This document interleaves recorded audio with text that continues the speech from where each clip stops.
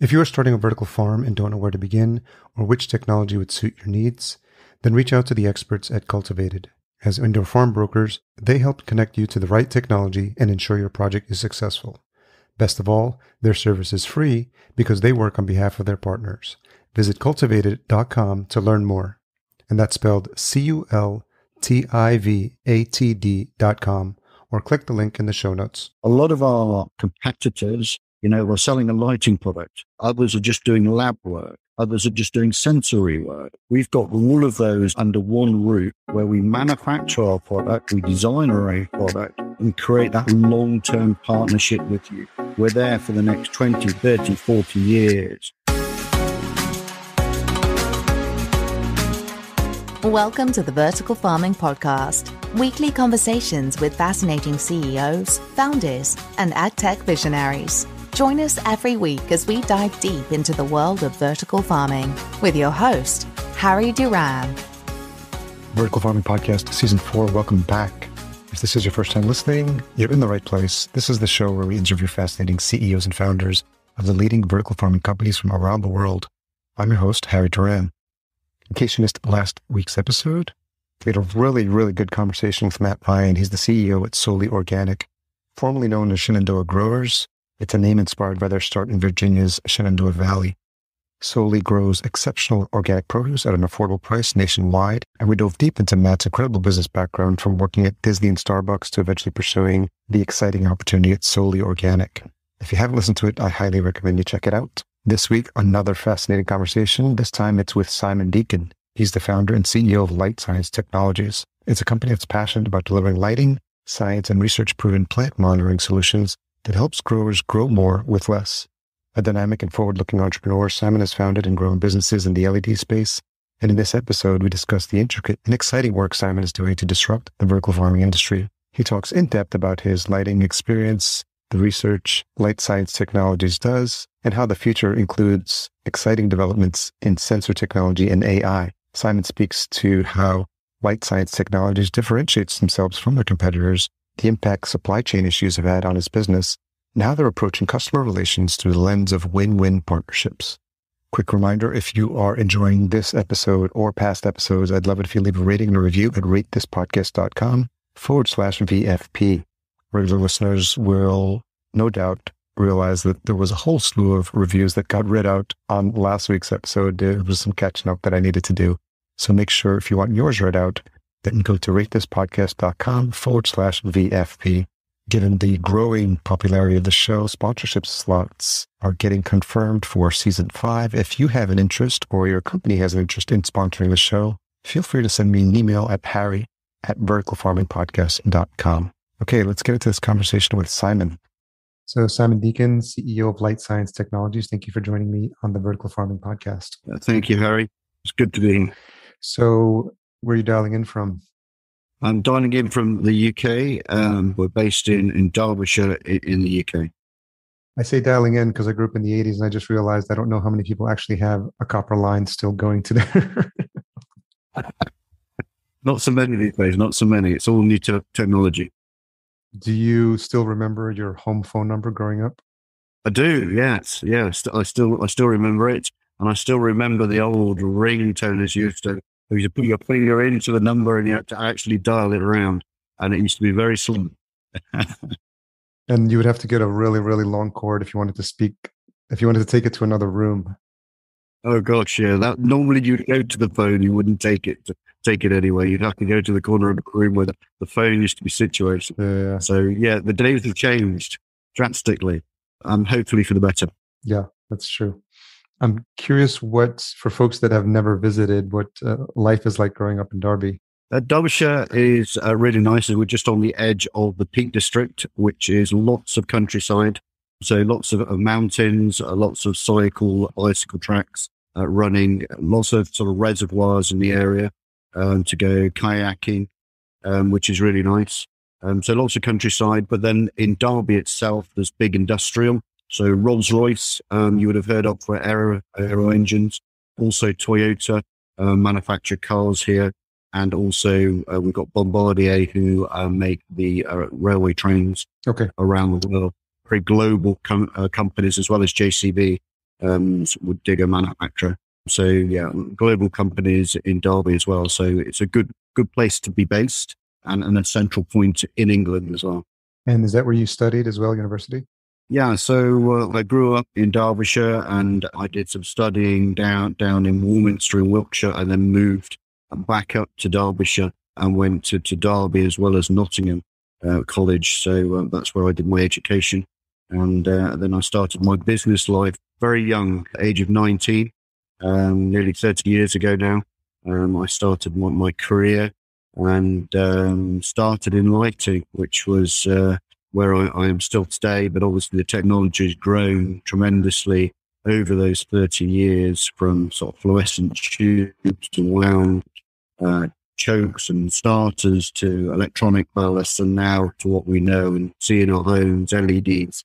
So technology has really moved on and moved forward and very energy efficient.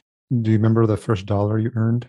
Yeah, in the days gone by, one of the lights that we were manufacturing and selling was to show if notes, if you've got cash, dollars, pounds, to see if the notes were real or fake. Okay. And you would put it under what we called a blue-black light, and that was a small fluorescent tube in a device which you would put the note under, and if the paper was incorrect, it showed up if it was fake or real. And I used to manufacture those and then sell them in bulk around the country to different retailers and outfits. And that's how my first dollar was made. Do you have any exciting stories of working with law enforcement to track down or break up criminal rings? No, we didn't get involved in the criminal part of it. I did end up with an awful lot of forged notes, which you'd have to take to the station, because when the retailer found out that they'd got all these notes which they couldn't cash in, they ended up passing them to the person who was selling them the detecting device. And of course, I didn't want them. So you'd either take them down to the local station or hand them into a bank who would destroy them. Do you recall when the early fascination, appreciation, interest in lighting started for you? I think it was at that point, because when I was buying components back in the 90s, in the early 90s, where I was acquiring and purchasing the components, the company who I was acquiring them from was making low voltage for motorhomes, lighting for motorhomes, and what we have over here is caravans, etc. But also was making 230, 110 volt fittings. And so the fascination came really at that early stage. And technology moves at a pace, and seeing the technology move and expand made that we could move into different areas. We got heavily involved in a point of sale lighting over the years, commercial lighting for big factories and offices and malls and shopping malls. So our expansion happened very quickly as technology grew, and especially when the energy efficiency came through into electronic manufacture of ballasts and drivers. And then obviously the gains started really coming in again with LEDs once the price point came down, and they would go globally. So we would produce products to go global. But there wasn't a country that we didn't put our lighting into. If it be from China to America, it was worldwide. And that was exciting. It was exciting to do the large projects that we did.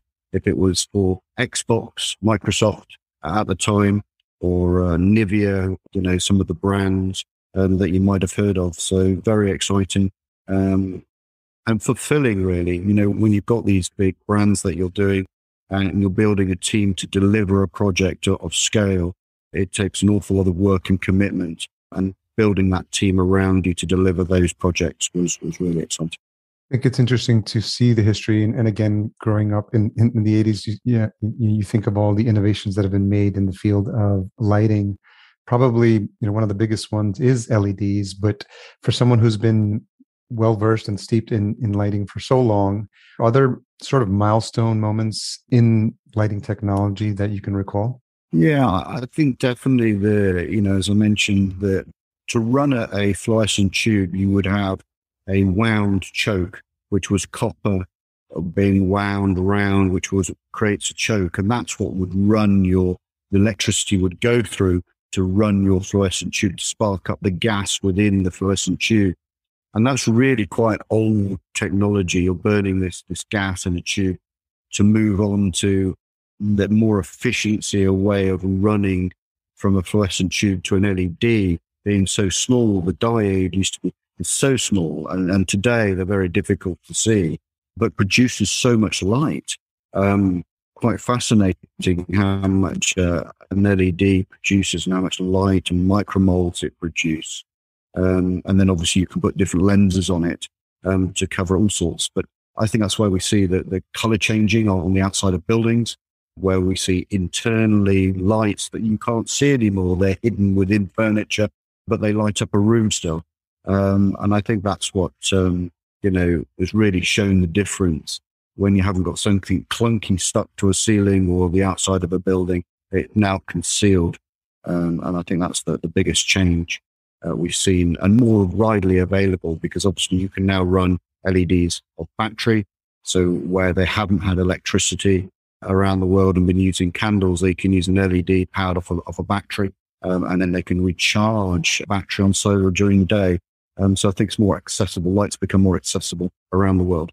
Yeah, that's a good point. I'm noticing it firsthand. We recently upgraded our TV. That's a 50-inch TV, and I was very surprised at how light it was and the colors on it. And then the other thing that's been fun to play with is we received as a gift an LED light bulb that it connects to Wi-Fi. So my partner is constantly dimming and increasing the light with her phone. So those two things have been top of mind regarding lighting. It's been really fascinating to see. Yeah, so you got devices which are talking to each other, which I think is pretty much everywhere now. You can your washing machine you can control by your phone or your TV or your lights outside. So I think everything's becoming more accessible and more exciting to use. Where you used to just switch on a light and it used to come on and that was the color of it. You can now change the color to the mood, or if you're having a party or you're dining or you're having breakfast, you can change the mood within the room. And so, yeah, lighting's a big thing. And that's really how it's moved into agriculture as well. To grow plants in the controlled environment of agriculture has really changed everything in that space. So prior to Light Science, you said you were the chairman at UK Circuits and Electronics.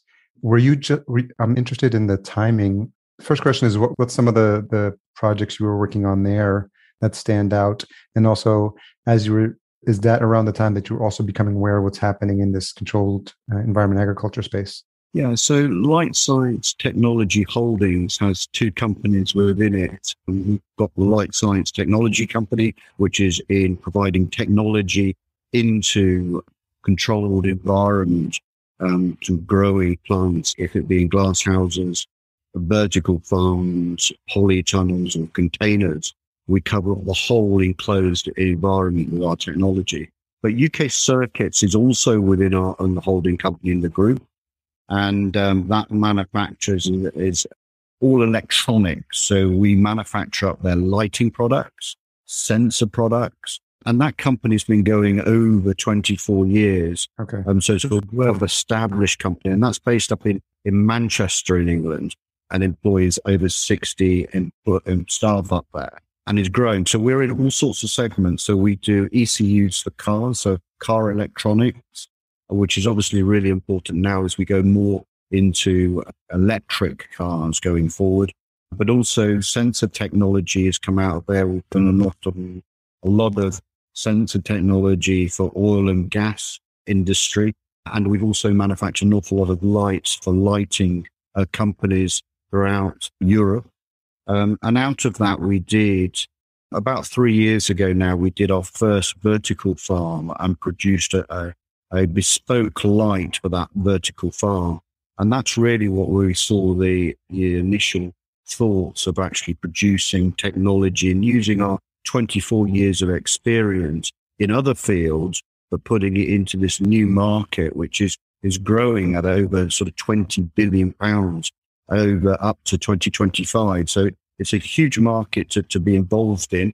And that's how Light Science Technology came about out of UK Circuits about 3 years ago, using the technology and experience of that team and building the team up within Light Science Technology to then go into that market and create a product range of technology from lighting products. So we have over 44 different types of lighting that we use, but also we use sensor technology products to create so we can get the recipe. People talk about a recipe of light to grow plants, which is obviously extremely important because there's lots of different species of plants around. There's over 3,000 different species of plants, but generally there's about 1,000 that we might consume as humans to eat.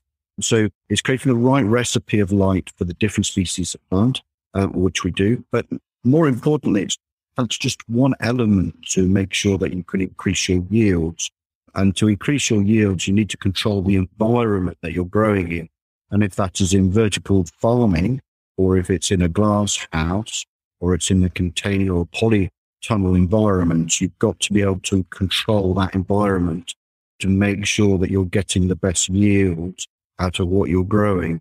And so we provide the technology, the sensor technology, going into that environment, which then pulls back the big data, all the data going back to our lab. We've got a lab with scientists in who can recreate your environment wherever you are in the world, so that we can then look at your environment and see what needs changing. And then we feed that data back. Now, some of our clients have got scientists already within their companies and in growing environments, but others don't. They don't have that technology and don't have the know-how. They're doing it in a very old-fashioned way. And so providing the data back to them with parameters, how much nutrient they might need, how much water. And this cuts down the wastage. And what we find with growers is that they've been doing things the same way for a long time, but they're still, going out, testing the soil. What's the soil like? Going back, getting that data. This is live streaming data. So this is bringing all the data to them. So that might be CO2 levels. It might be nutrients. It might be how much heat is in the building. It might be how much light there is in the building. It might be about disease of crop. Is the crop getting disease? And we can detect that as well. And so we bring all these elements together to create the recipe of that enclosed environment with the light, with the sensors, and it's streamed back to the lab or to them directly so that then they can control the environment themselves to increase the yields. You mentioned disease, and I think the more I've learned about the industry and all the benefits, I think one of the things that's touted occasionally is organically grown and free from pesticides. And I think there's probably what you're outlining here is that there are different challenges that come up when you begin to grow in a controlled environment. So I'm wondering if you could speak to that a little bit. Yeah, so different parts of the world have different status for organic. We're finding parts of the world organic status is being given to vertical farms. Over in Europe, it's not as yet. I think it will get there. But it's all about, I think we're more conscious now of what we're eating, where it comes from, how far has it traveled to your plate. And I think we've abandoned quite some time ago that we've been quite happy just to go to the supermarket, the mall, and buy our produce and having no idea where it comes from. And I think now we're conscious to see, well, where's it come from? The biggest thing that I've noticed in agriculture is the taste in food. If you grow it locally, then the taste of the food, the produce, is much better than if it traveled or it's had some preservative put on it so that it lasts longer. How much stuff travels via aircraft or by ship or by transport to get to your plate. What we're trying to do is provide the technology so people can grow all year round. And all our weather systems around the world are different. And we're seeing weather change because of climate as well, and seasons change. But how can we get so that you're controlling the weather from the point of view of your enclosed environment, so you're growing all year round rather than buying in the off season? You have the off seasons where you still got to fulfill your contracts. How do you fulfill those contracts? Well, you can fulfill them with not actually importing, which is obviously creating a lot of CO2, but growing locally and all year round. And what we're looking at is producing where people are growing 3 or 4 yields a year is increasing them up to 15 to 18 yields a year by growing all year round. And that's the difference. Wow. What did you see that was different in the world of vertical farming that resulted in a different company with Light Science? And as you were beginning to learn about vertical farming itself, controlled environment agriculture, what were some of the sort of things that were new that you had not known of previously in this industry and starting to learn as you were becoming more and more involved in it? I think in vertical farms, as you get more involved within them, they're a big investment to put a vertical farm in from new with a big infrastructure, obviously a big building in, because obviously you're doing vertical. It's all about the tiers, how many tiers of farming that you've got, so that you can grow in a smaller space. And what you're looking at is 100,000 square feet of factory space with the right eaves height, will be the difference of 400 odd acres of land. So you're reducing the amount of land that you require, so you can do it in a smaller footprint. But the investment in technology, infrastructure at the beginning, it is quite an investment to do. So what we find is that the lead times and being involved in these projects to delivery can be a number of years. So in vertical farms, in the new environment, they take a long time to establish, as the historical polytunnels, glass houses, which are also doing vertical farm. You can do a vertical farm within an old infrastructure, is much quicker. And that's because the infrastructure's there. They haven't got to go out and find the land. They've already got it. They've generally got the building that it's going to go into because they're already growing in that environment, but they're making it in layers. So we find that different. So that's a learning curve. But I think the biggest thing is the education, is educating the historical growers, farmers in what they've done in the past or what they now need to do in the future using technology. We've all adapted to, having mobile phones, the different apps that we get on our mobile phones and the technology being there. And it's the same. It's rather than having to go to the soil to test what's happening to your plant, you can be, sitting on a beach if you really want it to be, knowing where your crop is at, and then you can have it more automated. And if you do that, you can grow more. And what we try, and one of our strat lines is grow more for less. And that's what we're trying to do. So grow more for less locally using our technology. As you started to develop relationships with vertical farms, did you find that it was more helpful to be involved early on in the process, or where there were opportunities for retrofitting? I'm curious about the different stages where companies are at and where they get the most benefit from partnering with Light Science. I think the earlier that we're in with the project, the more that we can support and partner with the customer. It's really important that if you're in at the beginning, there's no wasted time. You can bring your team in with their experts and work together as a team and with all their experience. So there's no time wasted. You can imagine if you've done 10, 20, 30 vertical farms in your time, you bring all that experience with you, and that's what the team do. And so we have plant scientists who, know how to grow different types of crop. And it does start at that. What are you trying to grow? How are you going to grow it is the really first important part, because then you can establish what a sort of infrastructure that you need inside your building. We don't get involved in the infrastructure of the outside of the building, the shell of the building, but internally, that's the part we get involved in providing that technology in. So earlier the better is the answer there. And secondly, where we come into is there's retrofits, energy. We all know energy is increasing, and I think it will continue to do so. And obviously there's companies using lights to grow plants, but with LED products and technologies moved on from when LEDs, I first did my first project with LEDs, late 90s. They're changing so rapidly that the energy consumption, you don't need as many LEDs anymore.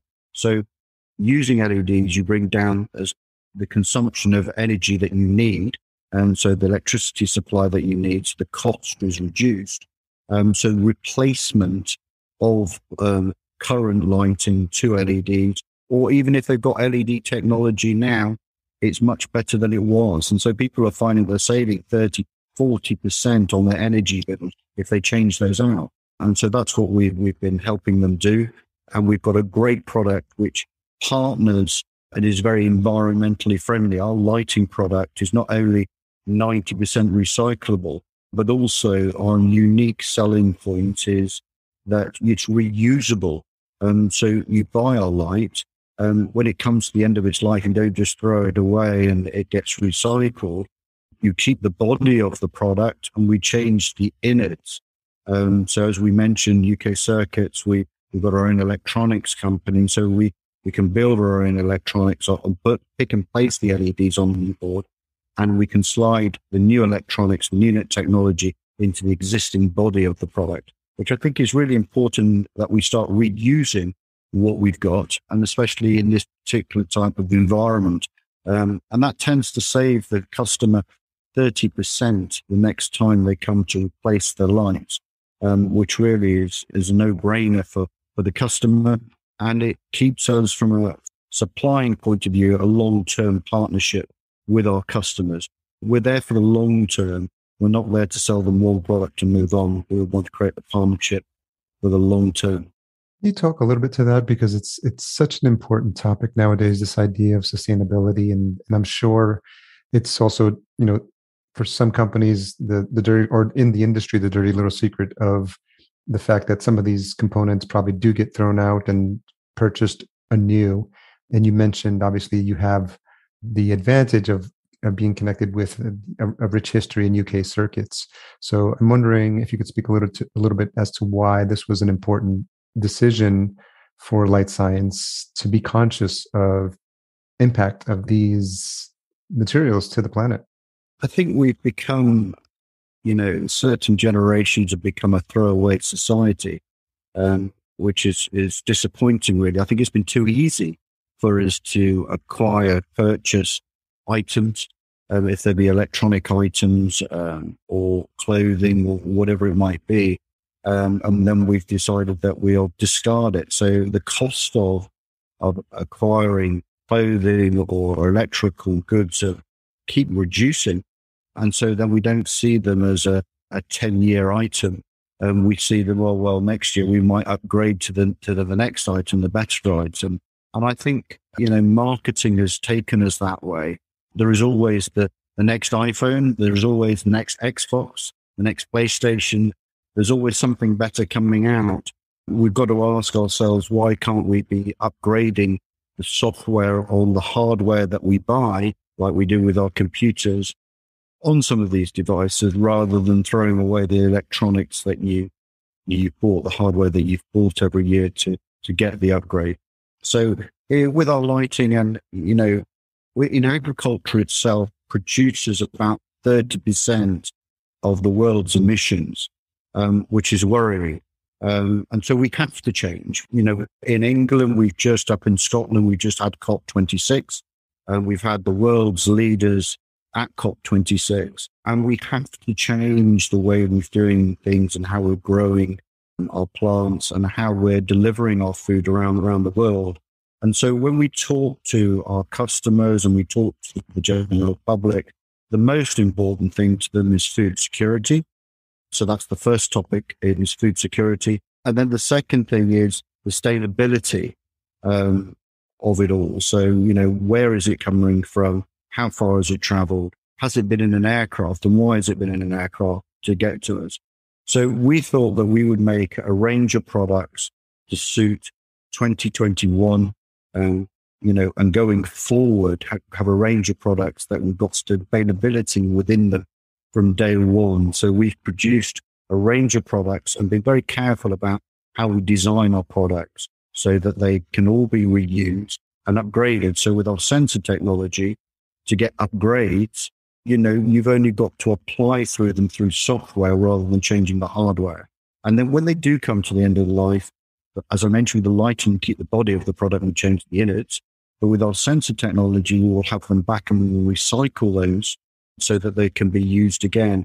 And I think everything needs to be, we should all be thinking that way now. And I know around the world in different countries that is starting to happen. And I think that's really important. The next generation need to be driving, as well as the older generation, need to be driving that cause if we want to stop our planet heating up. Yeah, very excellent point. You may have touched on this, again, related to UK circuits, but how do you identify what's some of the distinguishing characteristics of what you provide at Light Science that may be different than what some of the competitors are doing? I think our big difference between our competitors, there's a lot of large organizations leading the lighting part of producing lighting in agriculture and providing a recipe of light. And they're traditional lighting manufacturers who have come into the market, who've seen an opportunity in a growing market. But they're selling a brown box, as we would call it, selling a product into the industry. They want to sell you as many products as possible to you, and then they want to walk away and they go to the next customer. That's not a relationship or a partnership that, they're not thinking about being green or environmentally friendly. Our part we play is we don't just provide you with the hardware. We provide you with a relationship permanently, because we want to look at replacing the light, the sensor, when it comes to the end of its life, if it be in 5 years, 10 years time. And so we're looking at long-term contracts, creating that partnership. So we're not going anywhere.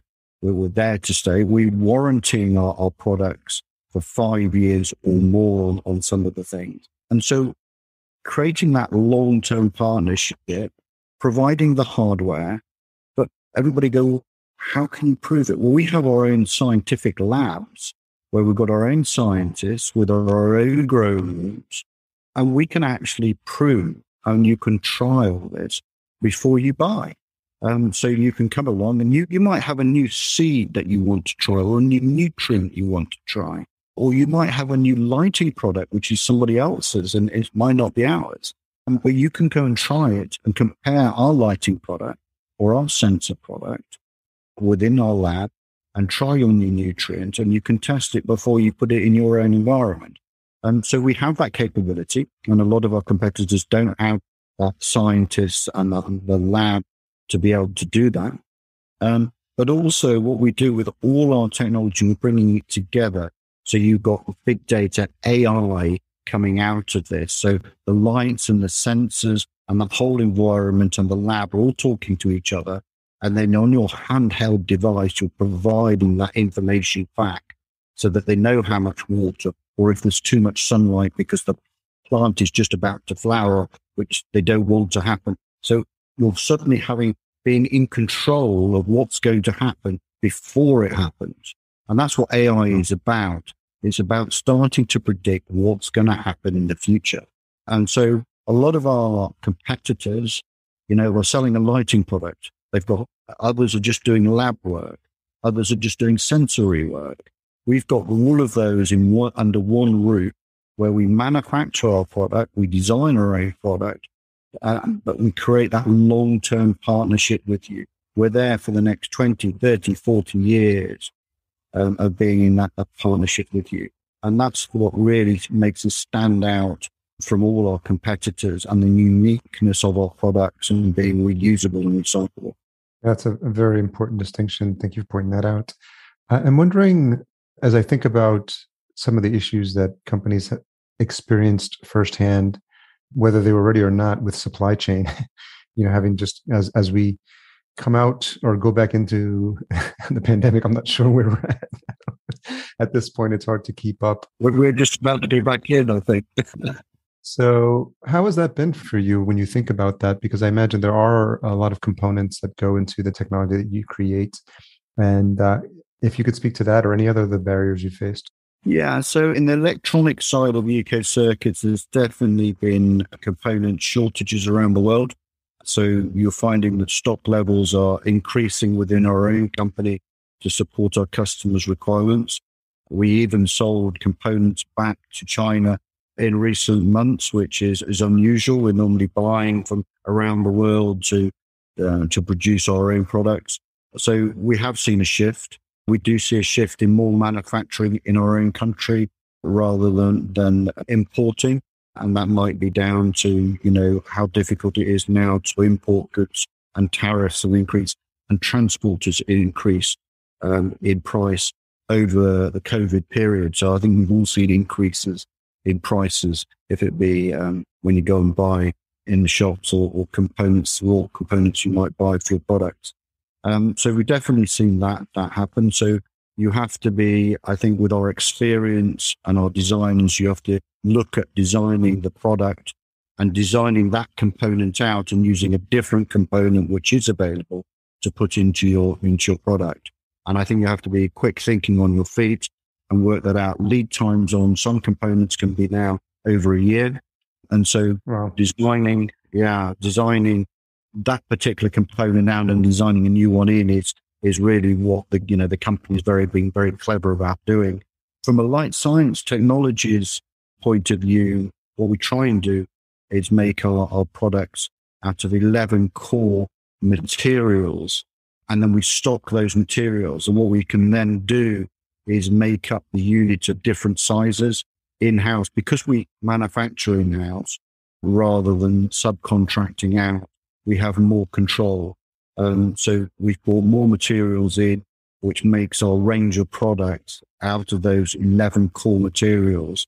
We can then build the products that our clients are looking for, which I think has been really important and being quite clever in how we go about our designing our products in the first place, with the sustainability with it as well.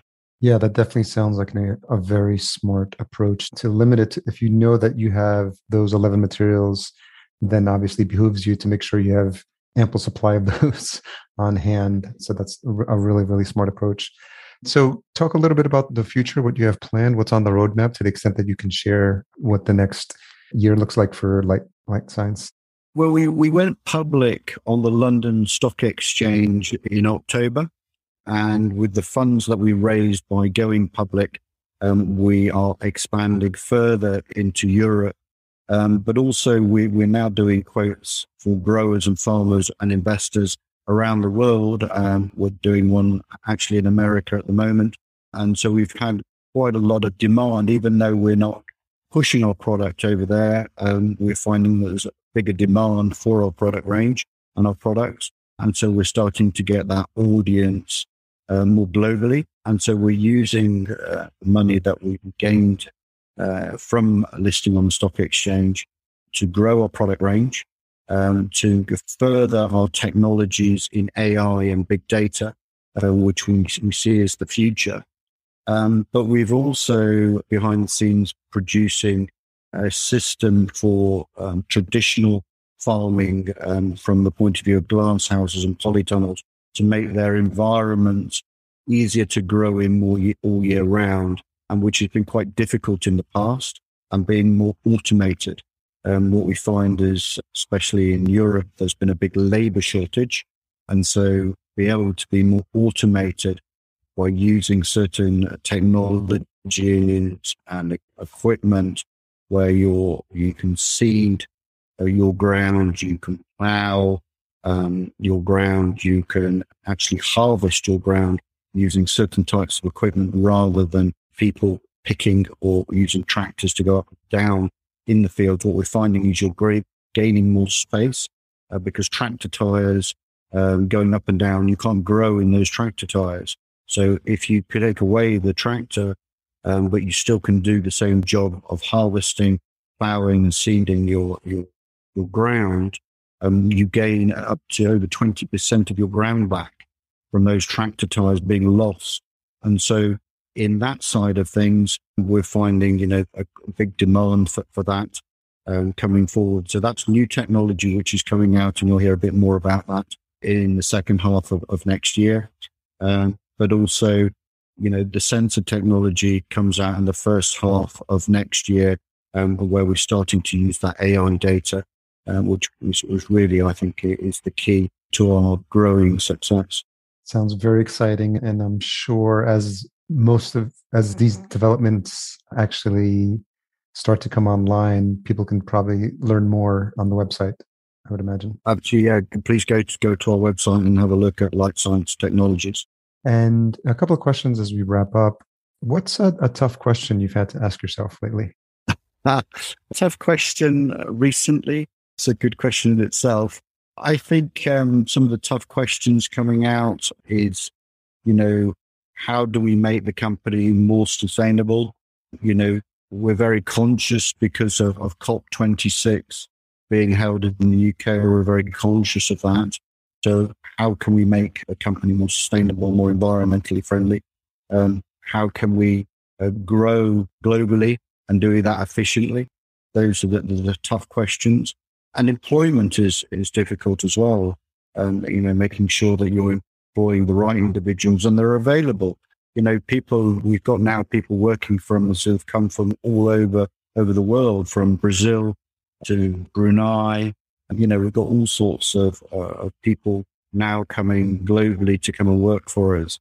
Making sure that all of those cultures fit into our business and that we're a rounded business. So I think that's really ethically, it's really important that we're a rounded business if we're going to grow into this global company and be part of global what's going on in the world in this key marketplace. Is that we can do that with the right individuals coming from around the world to create our company. Yeah, it's an interesting outcome of the pandemic is companies were forced to rethink what the importance of having people on site and then pushing to the limits of what's capable and what you're possible of doing remotely. I was hearing of like remote tours and remote walkthroughs and people were getting more and more creative. And now to your point, opening it up and seeing that you do have that flexibility of a remote workforce, while that is a benefit, it's an interesting point you brought up. You're also, because you're global, introducing new cultures into your environment, and that becomes its own set of challenges, which I'm sure has been interesting. Yeah, I think it's technology and using video conferencing, as much as it was, been around for some time, without being, it's right, educating ourselves. We were forced to educate ourselves into using it. And that's been a good thing. And that's the same in agriculture, using the technology that we're providing. It's education. And it's good for traditional farmers as well as it is to the new vertical farmers.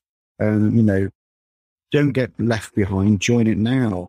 It's important for us all to embrace technology and to use it where it's fit to do so. Speaking of not getting left behind, I'm curious, what's something you've changed your mind about recently? What have I changed my mind about recently? I think, moving more into, I didn't know if I was going to, in our country, we're moving away from fossil-driven cars, fueled cars, into electric cars.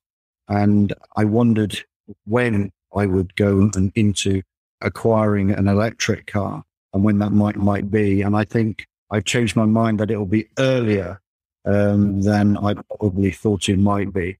I think we all get a bit set in our ways and get used to things, and you have to try something new. So I think really that's been one of the things that is pushing me to move into acquiring an electric car rather than a kind of a fossil fuel car. Yeah, years ago, probably 10 to 15, maybe I tested out the Nissan Leaf, and then I for a while I've had a Toyota Prius hybrid, but they're interesting to drive, and I don't have it anymore. But it's almost like because of some of the car companies mandating that they will be out of gas vehicles. I think it's, to your point, behooves us all to start to realize, what we do enjoy. My partner loves the feel of a stick shift, so her car is actually manual. So I think it'll almost be a collector's item at some point, a gas vehicle. I think it will be a big piece of art, isn't it, on our driveways or wherever we decide to put them. But I think that's, another thing which is changing and we have to embrace.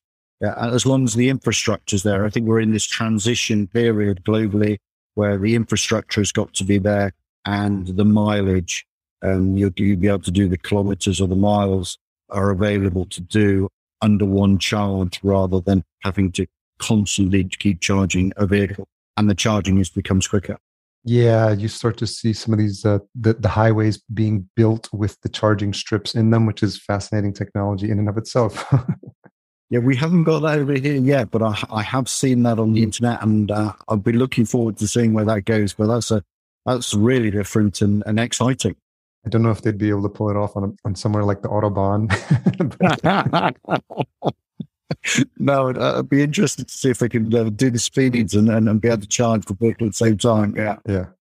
Well, Simon, I appreciate you taking the time to join me on this conversation. We had a couple of challenges technology-wise, which we were able to work out. So I appreciate you being flexible with that and for sharing your story and the interesting work you're doing at Light Science. What I think is fascinating is how you've been able to take all this experience from UK circuits and now apply it to what you're doing at Light Science in a way that does, really seem to give you a competitive edge in terms of what you're doing and how you differentiate yourself from your competitors. And also, it's very admirable to see what you're doing on the sustainability front, because it's something I think that needs to talk about more. So on all fronts, thank you for your time.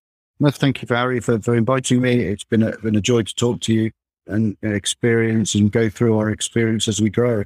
We're very excited about the future and moving forward. And it's a great market to be in, and we're thrilled to be part of it.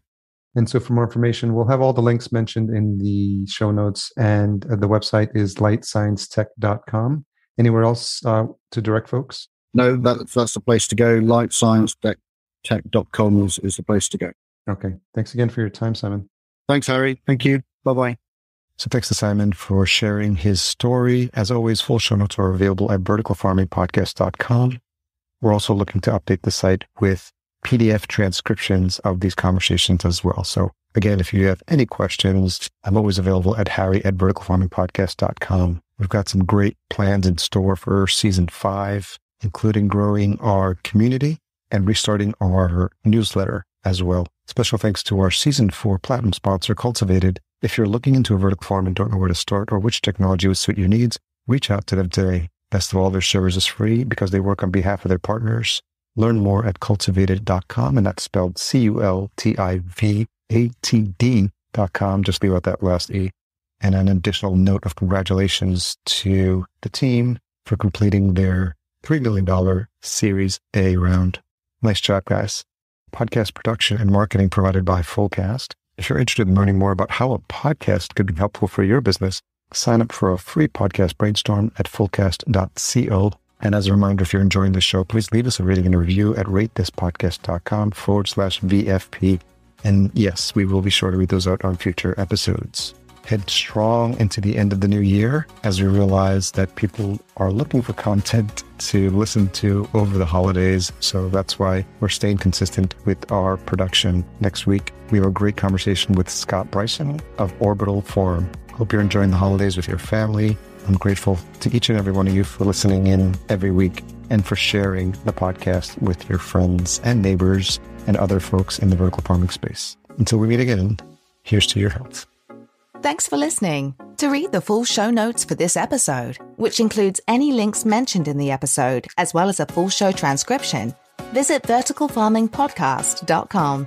There, you can sign up for our email list to be notified when new episodes are published.